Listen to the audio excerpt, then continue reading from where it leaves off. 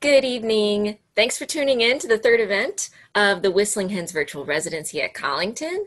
If you've tuned in before, you've already heard a little bit about how this came to be, but I'm going to mention it again for our first-time listeners. Last October, Whistling Hens applied for the Chamber Music America Residency Partnership Program grant. Chamber Music America is a very famous and large granting organization for classical music groups.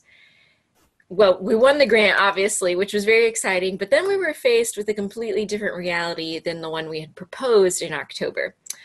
It was clear that due to COVID-19, we'd have to do some sort of remote or virtual residency instead, because my duo partner wouldn't be allowed to come on campus for these performances, which of course was a good decision made in order to keep everybody as safe as possible.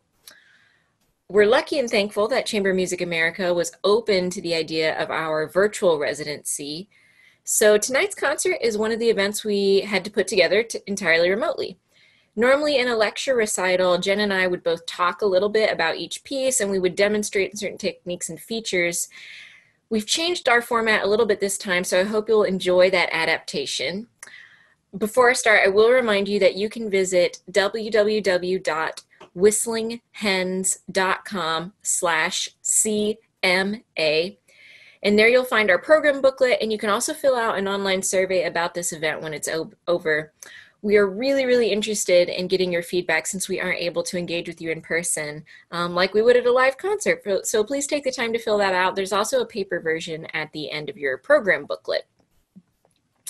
Now, tonight's program explores some of the interesting, fun, and demanding techniques that we sometimes encounter in music that maybe falls outside of the realm of traditional classical music writing. The first one that we're going to talk about is not actually a performance technique, but a compositional one. So one of the challenges of being a clarinet and soprano duo is that there's very little repertoire available for this specific instrumentation, because it's not really standard or not particularly well-known grouping of instruments. As a result, when we were first looking for repertoire to perform, we were stuck with a really limited selection. One way we got around this limitation is just by commissioning music, and you've already heard some of those commissioned new works in our other programs. But the other way we got around this is by transcribing music that was for soprano plus another instrument to clarinet. So for example, because we're all upper woodwinds, if I found a piece that was for soprano and oboe or maybe soprano and flute, it could potentially be a good candidate for me to rewrite for clarinet instead. So this approach to transcribing works opened up a lot of repertoire to us, and to date I have transcribed 5 works for Whistling Hens. And I'll tell you now about the first transcription I did, which is Rebecca Clark's 3 Irish country songs. Now, this was originally for soprano and violin. There's a very different set of challenges when you try to transcribe a piece of music that was for a string instrument and translate that to a wind instrument. So first of all, a string player doesn't need breaks in the music to breathe because their instrument doesn't depend on their breath to produce a sound. Secondly, string players have techniques that are specific to their instruments which aren't actually possible to do on other instruments. One example of that would be the pizzicato technique, which is when you pluck the strings of the instrument rather than bowing them. So how do you translate that to clarinet? Because we can't pluck our clarinet, you know. And thirdly, string players can play more than one note at a time. So you might have seen this, it's similar to what you've seen on a guitar, where you hold down multiple strings and you strum and then you get chords. On a wind instrument, we can really only play one note at a time. So these 3 areas really make it difficult to transcribe from violin to clarinet, and because of the instrument differences, I ended up making some compromises in the music to make it playable on clarinet. And I'll just show you a few quick examples so you get an idea of what I'm talking about. So the first example I have from you is from the first movement of 3 Irish country songs. I have for you the original voice and violin part, and in that red box, you'll see that on the second beat of the measure, there are actually 2 notes stacked on top of each other. So like I mentioned earlier, it's not really possible for the clarinet to play 2 notes at once, so I have to decide what I'm going to do about that. Additionally, that specific technique is the one that I mentioned earlier called pizzicato, which is plucking the strings of the violin, which also I can't really do on clarinet. So something I was thinking about was how can I translate that same sound quality or that effect to the clarinet? And the solution that I came up with was this. To get the effect of a pizzicato, I've marked that the player should play it like a dotted note with a tenuto. So that gives it, to me, that implies a short note, but with a little bounce to it, like a string pizzicato. That's how I personally notate it. And then the way that I chose to eliminate one of those notes that happened at the same time is when I looked at the chord, it looks like there's actually, in the first instance, it's D and D, so they're an octave apart. It really actually doesn't matter that much which note I pick because pitch-wise they're the same, they're just displaced by an octave. So I chose to use the lower octave because it sat more comfortably on the clarinet, and it also felt harmonically like the right choice because it felt like sol, do, sol, do. And if you're familiar with singing and music, then you might intuit that a little bit from what you're going to hear when we perform the piece. The second example is from the second movement, and I've highlighted in red here the first three measures, and you can see all over the place there are pitches happening simultaneously. And I've already mentioned how I get around that, but at the bottom you'll see what my solution was, where I just have to end up picking one of those notes. And one of the ways that I do it is by listening to recordings of the original instrumentation. So I'll listen to the recording that's for soprano and violin, and I'm listening for what my ear gravitates towards in the violin part. So does it make more sense for me to pick the uppermost notes from that gesture, or should I pick the lowermost notes from that gesture? What's sticking out more in the recording? Because then I want the clarinet to pick those notes so that it is most similar to the composer's original intent. And in this case, I did choose the upper note for almost all of it because orally we hear higher notes a little bit more and it sounds more melodic. And the third example is also from this movement. This was definitely trickier. So I've got these red lines here which show you the general direction, melodic direction in the violin part. And if you've ever sung before, or even when you're speaking and you're thinking about pitch and how everything relates, it's a little bit easier when pitches are what we call stepwise. So they move gradually from one to the next. There aren't any big leaps. So if you're singing, it's easier to go ah than ah, ah, ah, and have bigger leaps. So when I was trying to choose what notes I would play from this violin part, since I can't play two notes at once and it kind of moves all over the place, my original thought was I'll just follow the most melodic contour. So whatever leaves the least amount of space in between each note, that's probably the most natural feeling. And it actually did work pretty well. It sounded nice in our recording sessions when I was trying this piece out.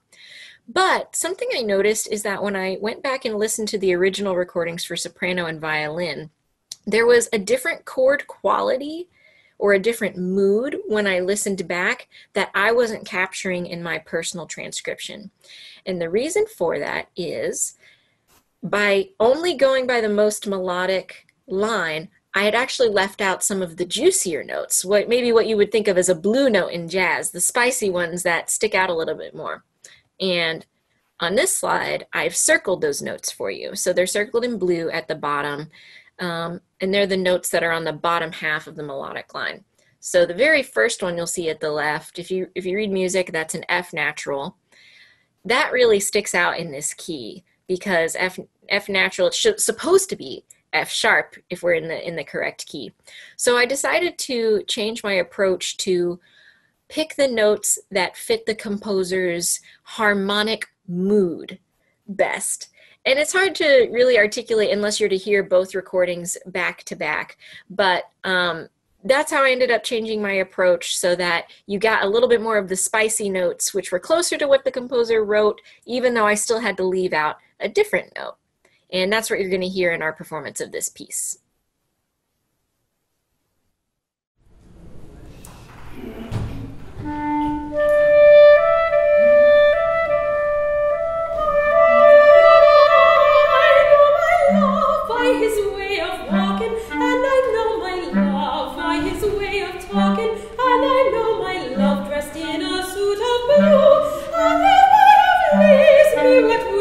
too, and still she cried, I love him the best, and the troubled mind sure can know the rest, and still she cried, bonny boys are few, and if my love leaves me, what will I do?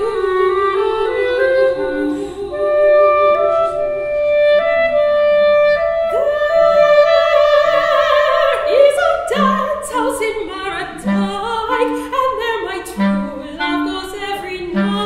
He takes a strange one upon his knee, and don't you think now that vexes me? And still she cried, I love him the best, and the troubled mind sure can know the rest. And still she cried, bonny boys are few, and if my love leaves me, what will I do?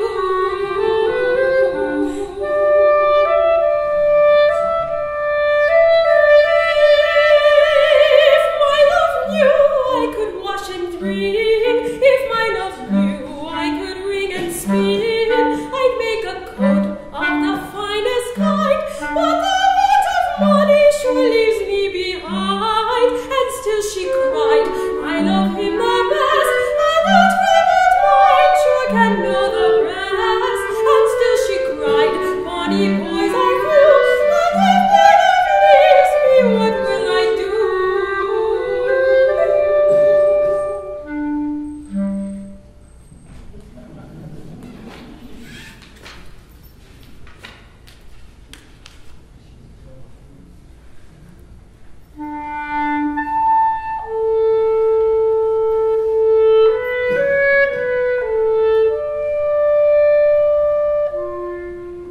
I know where I'm going, she said, and I know who's gone with me. I know I love, but the dear knows where I'll marry. I have stockings of silk, shoes of fine green leather, combs to buckle my hair, and a ring for every finger. Some say he's black, but I say he's bonny, the first of them all, my handsome, winsome Johnny. Fair the birds are soft, and painted rooms are gaudy, but I will leave them all to go with my love Johnny.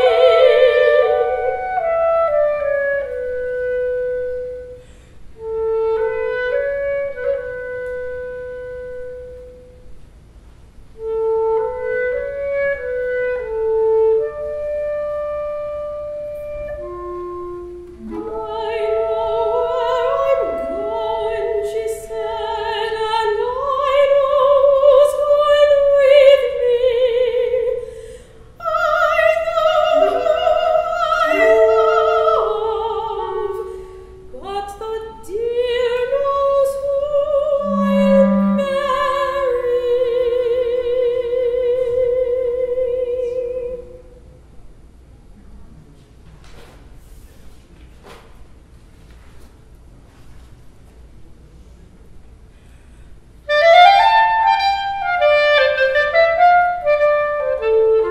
As I was going to Ballina the day I remember, for to view the lads and lasses on the 5th day of November, with a ring to a day, with a ring to a day.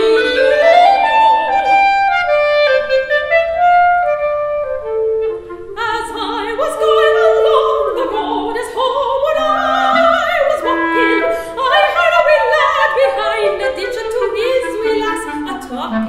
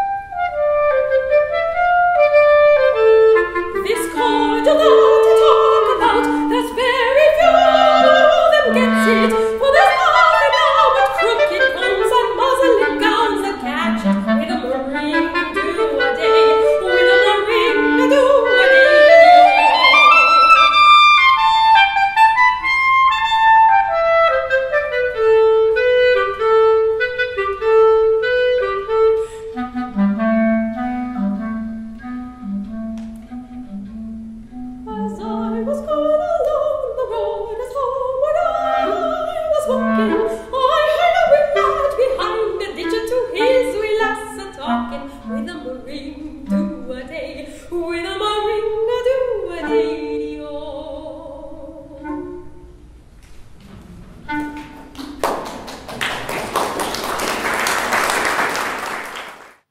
I think Natalie did such a great job on that transcription, and it's always so lovely to sing those pieces with her. The next piece we have is called Thursday, and it's been written for us by DC composer Ashy Day. If you watched the composer event on Friday, you heard Ashy interviewed, and then her piece, The Green Child, performed, and she just recently wrote The Green Child for us. Thursday was written last year, also for us, and it's a poem by Edna St. Vincent Millay, but I have my music with me because I want to read you some of the very interesting instructions that Ashy gives us. You may have noticed with The Green Child the storytelling element, and even though Thursday is only 3 pages, it includes that same storytelling element that's really important in Ashy's work. So right at the beginning, it says, Thursday, a brief scene for clarinet and voice. So we already know this is going to be dramatic. The 2 lines in the music are labeled. One is soprano and one is clarinet. However, underneath soprano, it says the spurner, and underneath the clarinet, it says the spurned. So I will be spurning Natalie. The interesting markings at the beginning of the music, for me, it says joyfully callous throughout.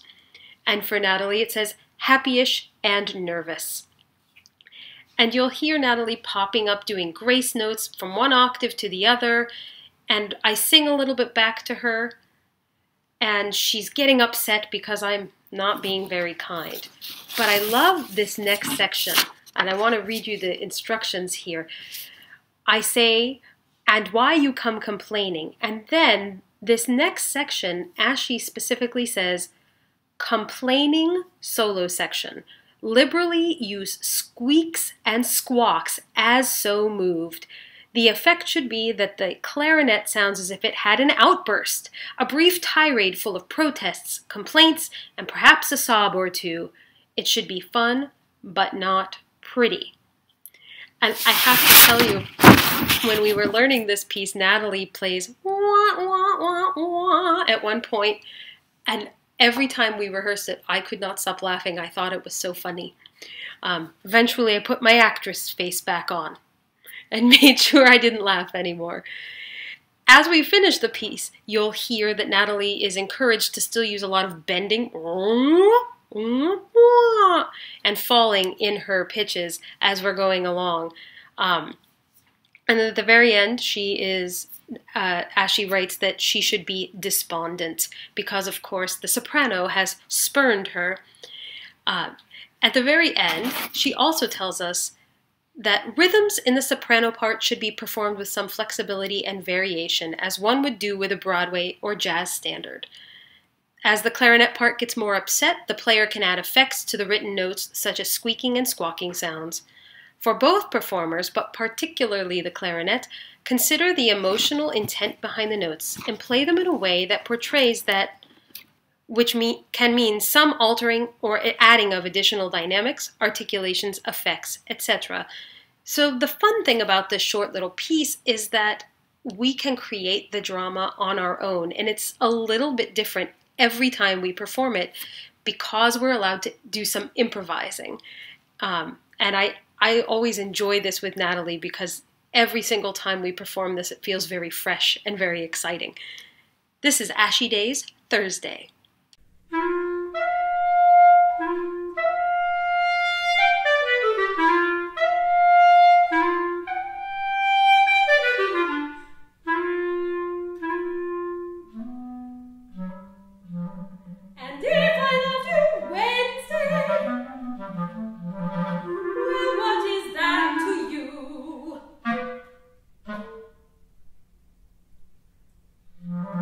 I do not love you,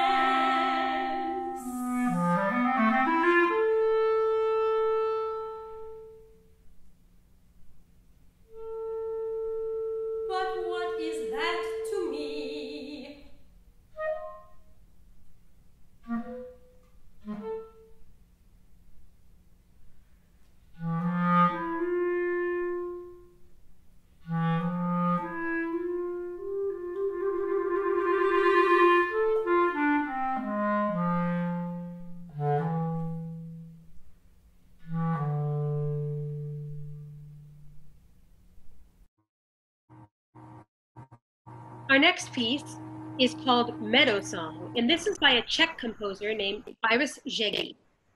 And in this piece, you're really going to hear a lot of interesting techniques for both the voice and the clarinet. I don't sing a lot of actual text until the very end. Most of the time, I'm just making sounds. And the way it's notated in the music, you see just DU or JA.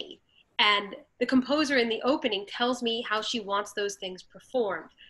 But it's really difficult because right from the beginning, I start on an A below middle C, and I jump up 2 octaves within just a couple of beats. This is not a typically easy thing to do. It takes some practice. I also had to work hard on learning to really be able to hum comfortably way up high in the voice. It's easy to do in the middle of our voice, sure. But when you go up really high, you have to make some adjustments. So I had to play a lot with how to hum up in my high register. And then on top of that, I also get to yell in this piece. And learning to yell in a way that doesn't exhaust me for what comes afterwards was also really difficult. This piece is rhythmically challenging as well as the pitches are challenging. So getting all the pitches in my ear without a piano to help me also took some time. And then at the end, I sing a little bit of a Slavic folk tune in a Slavic dialect. And the words mean, she raked and raked and raked. Nothing. Then she broke the rake out of great sorrow. Now I'm going to let Natalie tell you about some of the really cool things she's going to do on clarinet. Yeah, so like Jen already said, there's a lot of interesting techniques of what we call extended techniques that aren't necessarily typical for what you would see in a piece of classical music. And the very first one you're going to hear is the first note of the piece. In the clarinet, the composer has written an instruction that she calls airtone, which means to play the note with the instrument, but also create an airy sound quality to it. So it's very, very soft, and you'll have to listen closely to hear that, but it happens on those low A's that Jen was talking about. And that's what that kind of crackly white noise sound is. It's specifically there as per the composer's instructions. There's some other things like fluttertonguing, for example, which kind of sounds like it's a growly noise on the instrument. And you achieve that by rolling your R while you have the clarinet in your mouth. So it's like, but I do that with the clarinet in my mouth, and that's what produces that crazy sound. There are things like glissandos, where you kind of, like with your voice, it's very easy to go whoop, and it goes up or down, and you do that glissando. But on the clarinet, we have keys and buttons, and there's a different technique to achieving that kind of smear effect going up and down. And then another technique you'll hear is one that's called slap tonguing. So it's a very, very specific technique that's mostly found in saxophone literature, and it has to do with applying suction to the mouthpiece of the clarinet with the reed, and when you release that suction, it makes a popping sound, which you can do kind of with your teeth even. It's that same idea. You get that pop sound on the reed because of the suction, and it creates a percussive, articulated effect that's maybe than the notes that you'll hear around it. And as Jen already mentioned, she gets to yell, and while she's heading up to do the yelling, I'm also going really high in the stratosphere on the clarinet, much, much higher in the range than what you would typically see. And that part of the clarinet is called the altissimo range. So that's our very highest notes. If you read music, this is notes that are usually at least 4 ledger lines above the staff, and that's the extreme range that you're going to be hearing there. And other than those very specific extended techniques, this piece is very unique and different in how it sets the clarinet and voice. One element being related to what Jen mentioned about not having a piano to rely on for pitch. In all of these figures, the soprano is the one who leads the melodic contour. So she doesn't have me as a pitch reference to rely on for these very strict tonalities. And so it's a testament to her excellence as a performer of how accurate and just really amazing she is at capturing these very, very strange intervals. And finally, the piece ends really softly and slowly, you know, ending with great sorrow. And you'll hear that as we fade away into nothing, and that in the kind of white noise, expansive feeling that opens the piece. We hope you enjoy Ira Sheggy's Meadow Song.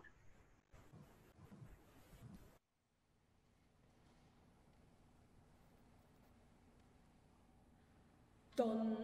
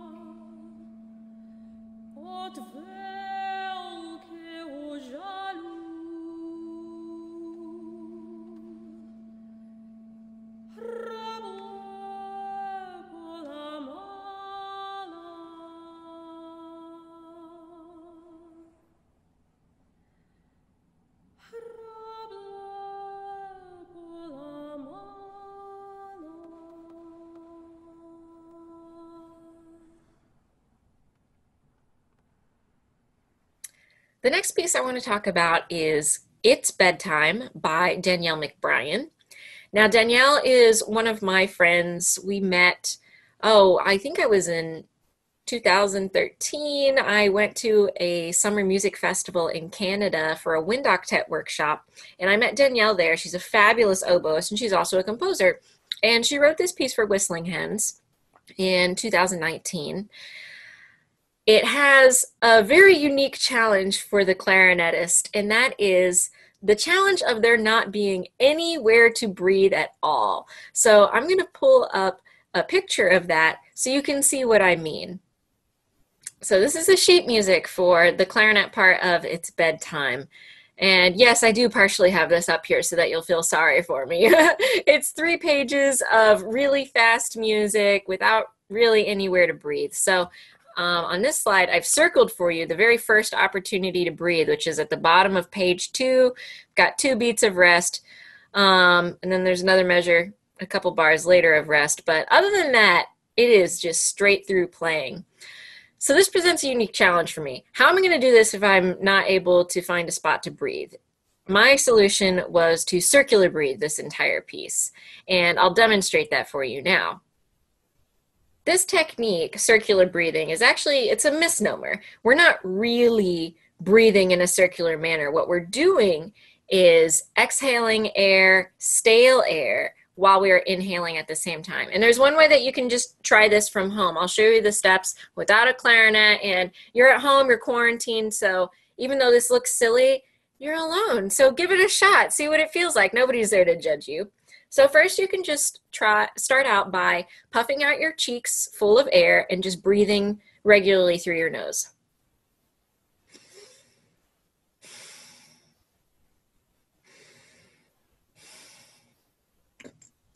When I do this, I do have air stored in my cheeks like a chipmunk, and I'm still breathing through my nose, right? So stale air here, real air is coming through my nose.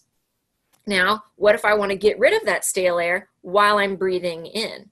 I can do that by forcing the air out with my fingers, like this.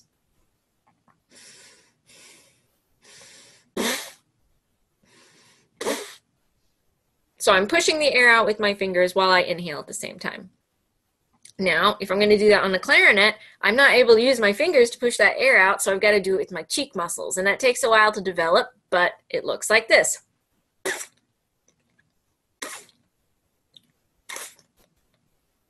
So I like to think of moving my muscles like I'm squeezing a tube of toothpaste towards the front. That's the direction that my muscles are going, so I can push that air out quickly. So the final step of circular breathing, well, I guess other than putting it on the instrument, is syncing up that process of exhaling, pushing out that stale air, and inhaling at the same time. So I'm going to try to sniff really loudly while I push that air out so you can hear what that process is like.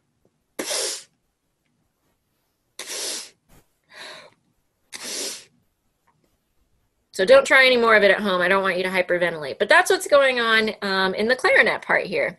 It takes a long time to learn how to do, or at least for me it did. I spent about a month practicing circular breathing just with a cup of water and a straw, so you can practice it by blowing bubbles into the water and practicing your airflow that way. It took about a month for me to do it that way, and then I put it on the clarinet. And even today, I'm still working on making my circular breathing better so that it doesn't have bumps in the sound or any weird gaps. So I hope you enjoy this very technically demanding piece that features, if you're wondering why I'm looking like a frog at some point, this is exactly why.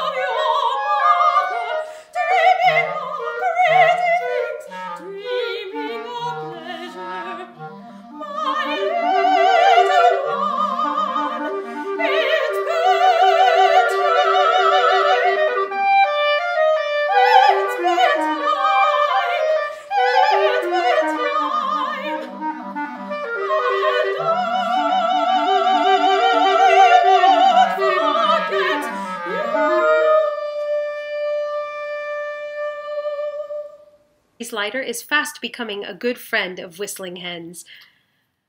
I first met Cherise 2 years ago at the Music by Women Festival, and then last year Natalie and I were at the Women Composers Festival of Hartford, and we heard her American Folk Suite performed by flute and soprano, which is its original version. If you watched the Music and Literature event, you will have noticed we performed that work, but in a version for soprano and clarinet. We knew we wanted her to create something like that for us, and we asked her to do it, and she did. We also knew we wanted to create something bigger with her, and so last summer we commissioned her to create this next piece, Eve's Diary. She started out by suggesting that she had been reading Mark Twain's Eve's Diary and wanted to create a sectional work that reflected what he wrote. So last summer, while we were in residence at Avalock Farm Music Institute, we talked almost daily with Cherise on the phone about the possibilities of this while we were also working on the transcription for American Folk Suite.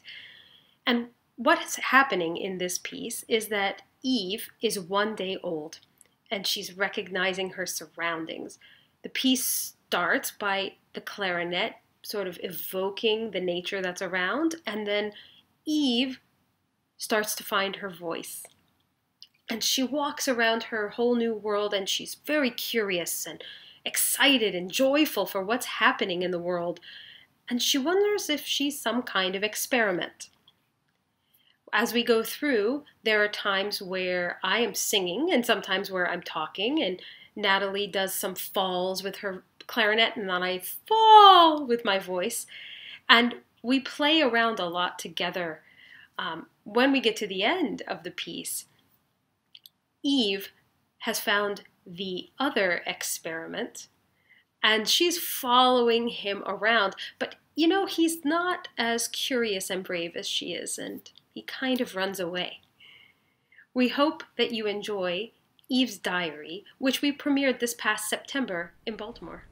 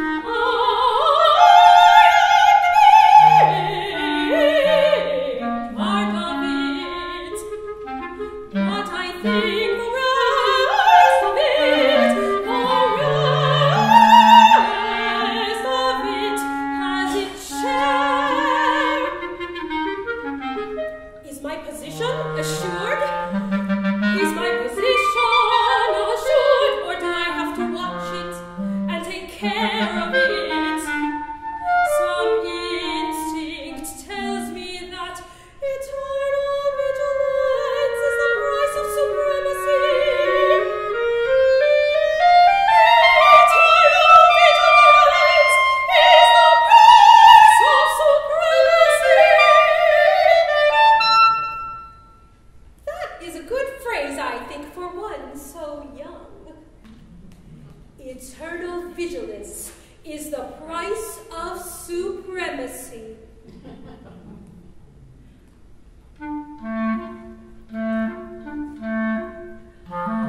I am almost a whole day old now.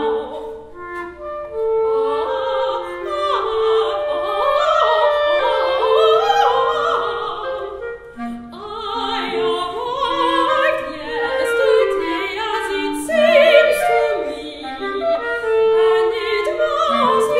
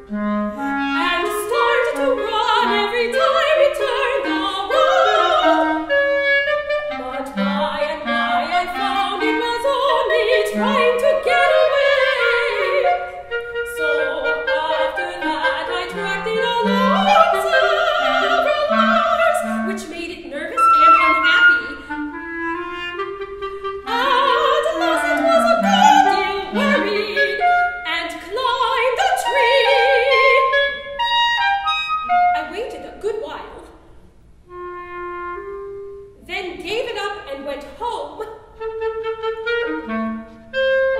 Today the same thing over. I got it once again. Thank you so much for joining us for the third program in our residency here at Collington. We've been having such a great time putting this all together for you, and we're just sad we can't be together in person while we're doing it.